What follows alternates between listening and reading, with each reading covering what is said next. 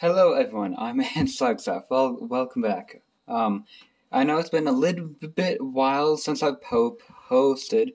Um, this video is not going to be too long, but I've made this setup for one of my Acromyrmex colonies. They are doing absolutely fantastic, and tomorrow or Thursday, which is 2 days from today, they will be going into here once this is done and cured, and once I get this excess sand out of here. Yeah, then that will be an update on my Instagram that I will be doing, and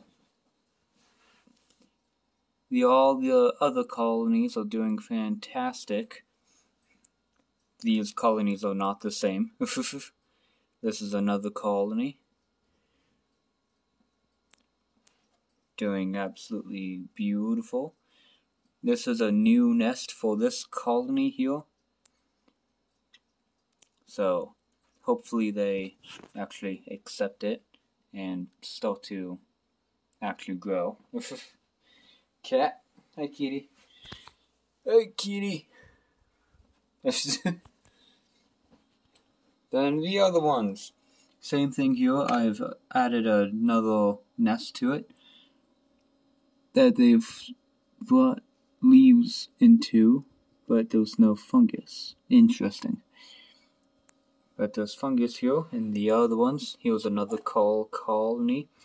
Once they put a little bit more fungus here, or on that side, or both sides really, I will attach another one.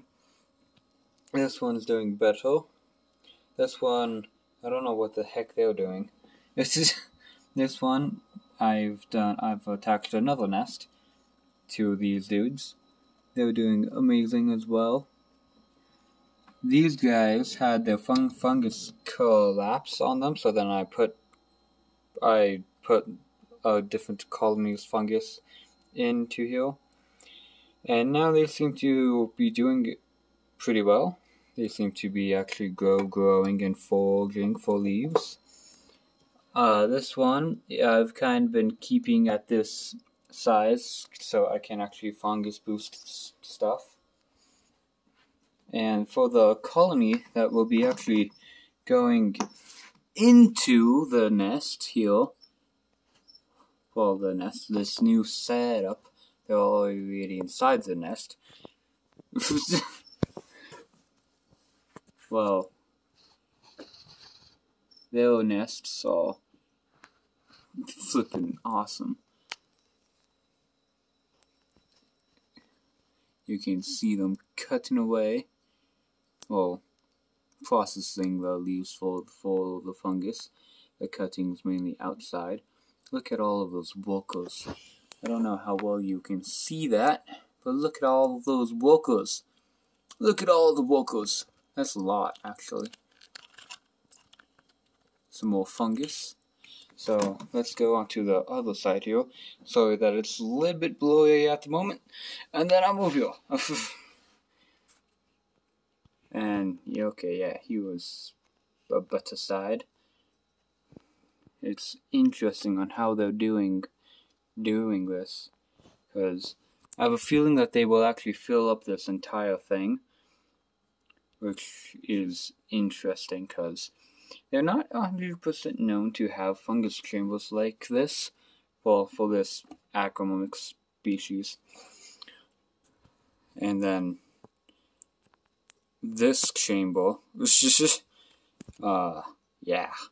Then this chamber is becoming full, slowly but surely. Very slow, but surely. Those things are moving because I'm bumping the thing. But yeah, so Acromyrmex versicolor, I always do this. I always make it glitch on me, and I don't know why. Oh, okay, there we go again. Hold on, there we go. Yeah, so this colony is doing absolutely amazing. to my knowledge, there are 5 queens in here.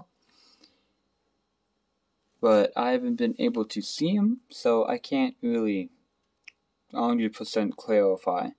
But they've had 5 queens since day 1. So hopefully things go good. And I am very curious on what the heck I'm seeing here. Why have you brought in a pupa outside of the nest? And why is there just 1? That actually makes no sense. You know, ants can be stupid sometimes. Because it's not too humid in there. I know that for a fact. Yeah, so please go check out my Instagram. I'll suggest Wednesday or Thursday. And they will hopefully be using this thing. Hopefully. They will hopefully be connected. And I actually cannot wait. I cannot wait till they are using this thing. And so people know, yes, there is. It's not touching. Just so people don't get angry. It's not touching.